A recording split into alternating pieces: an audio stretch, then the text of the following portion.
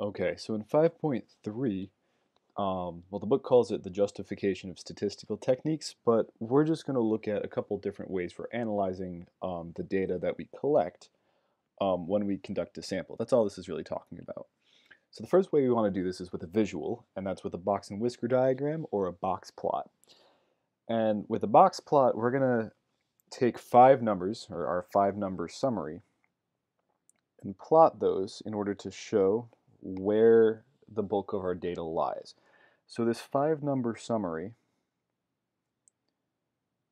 is the minimum and all 4 quartiles. So Q1, Q2, which is the median,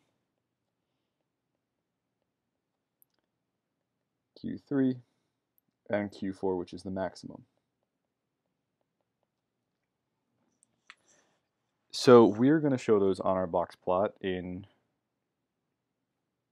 basically the order that they appear, right? It makes sense to show this in numerical order. So the minimum, Q1, Q2, Q3, and Q4.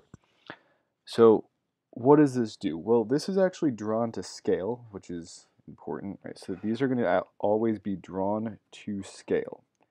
So I always want to include some sort of number line below. So maybe I have some sort of regular interval here. I don't know, maybe these are like tens. So that way I actually show in space, along this number line, where the data is spread out, right? You can see that there's a pretty wide spread of data between my quartiles, right? But my max and min aren't that far off from the rest of the data set. So what am I really showing here? I'm showing 2 big things. First of all, it's a box and whisker diagram, so appropriately there is a box and 2 whiskers.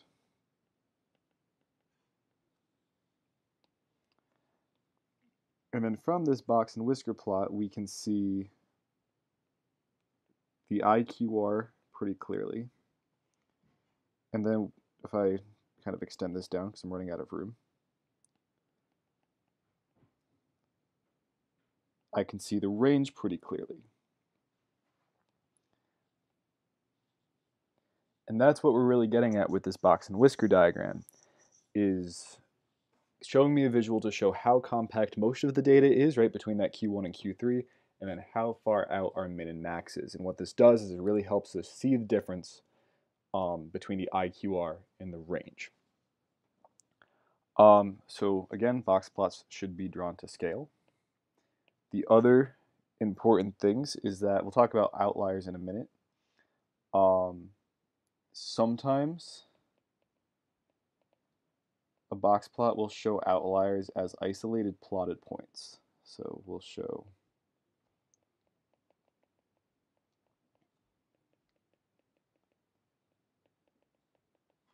for example, if this minimum here is an outlier, we would actually show it as an individual point and then show the next point that's not an outlier as our whisker.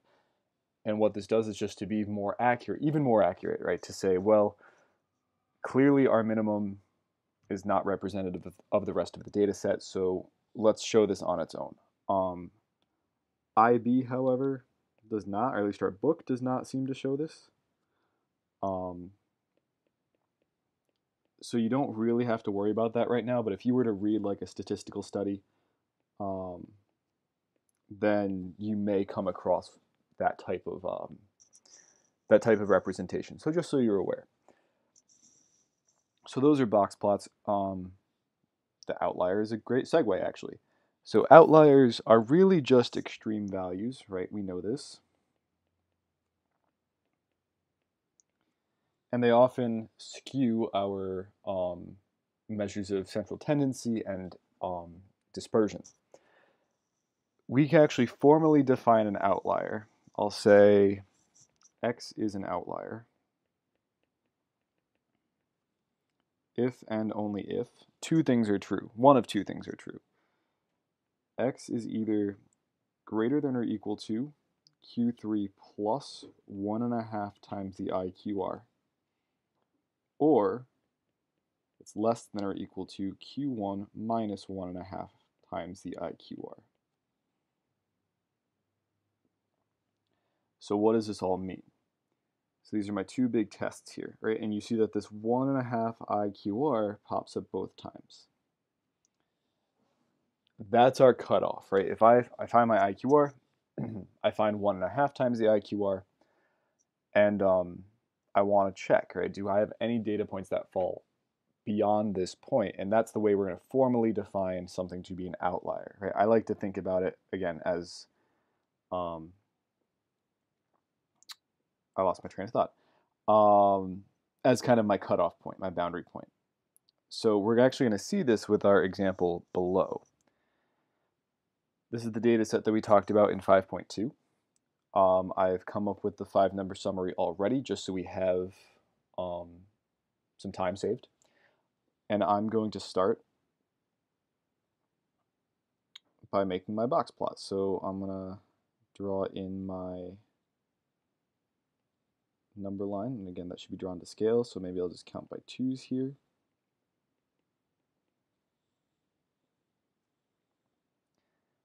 I like to start drawing these with my box first, just to kind of organize myself somewhere. So Q1 is 1, Q2 is 2, Q3 is 3. So I'm just going to connect all those, and there's my box. I'm going to draw my whiskers, so my minimum is 0, and my maximum is 10. And then it's usually a good idea to go back through and label these points either as just min, Q1, Q2, Q3 max, or your alternative is you could actually write in what these numbers are, and this is something I would recommend doing if maybe you have a wider scale, so it's harder to tell exactly where each of these 5 numbers fall. Well, the other thing I want to do, I'll kind of talk about this alternate method that I talked about before, right? So let's check for outliers. Are there any outliers? And my gut might be that this 10 is an outlier because you see how far away it is from my box. And if you think about the width of the box, this is clearly way more than 1.5 the size of the box. Let's find our IQR. Our IQR is Q3 minus Q1, so it's 2. And 1.5 times 2 is 3. Right, so anything that is, if I think about extending this number line out farther to maybe like -2, and then I want to go out, I'll extend just to be fair, but I guess I don't really need to over here. If I think about 1.5 times the IQR out from either direction, right, from Q1 or Q3. So my kind of cutoff range, I'll do this in like a color or something, is 3 units away from Q1, so that's going to bring me to -2. And 3 units away from Q3, which is going to bring me to 6. Right, so this is kind of my safe zone, kind of my non-outlier zone. That's not an official term, I just made that up.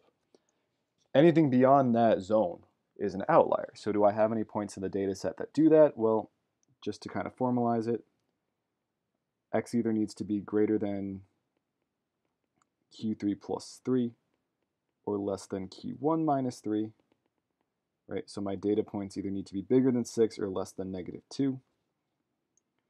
And absolutely I do, right? 10 is an outlier.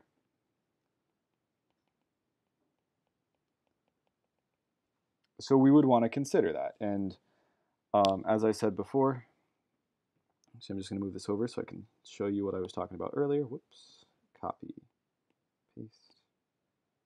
This would be a case that I said before where we would actually maybe consider showing that outlier as an isolated point and then taking our next lowest value, which is, or sorry, next highest value, which is 4, and showing that as my whisker. Right, so again, this is not something that our book does, but it's something that you may see depending on what you come across for like an IA or something. All this does is gives us a much clearer picture and much more faithful picture of our data, is to say, well, this 10, is part of the data set, but is really not critical to the work that we're doing, right? This is not accurately representing the work that we're doing. So there's kind of your crash course in working with a box plot. Always draw it to scale, show your 5-number summary, and check for outliers. This is actually something I can do on my GDC as well. If I go to Stat and Edit, you can see that I already have the data entered in. And the first thing I need to do to show this box plot on my calculator is to go to Second, Stat Plot, and make sure that one of my stat plots are on, which I've already done, and I can just press Enter to toggle that on and off. And I actually have 2 choices for my box plot, right? I have my standard one that doesn't show the separate outliers, so I can just kind of go over there and press Enter and select that. So if I press Zoom Stat to make sure everything fits, there's my box plot. This again might be particularly useful for an IA, so you can actually kind of take your screenshots and show your data more accurately. You saw that if I go back to my stat plot, I have the option, that shows the outliers. So I can do I can do Zoom Stat again. Here, there we go. And you can see that the outlier is now shown as an isolated point, and then my next highest value is shown as the whisker. So just an extra thing that you can do using the calculator to really check your work, and also use the calculator to its fullest capability.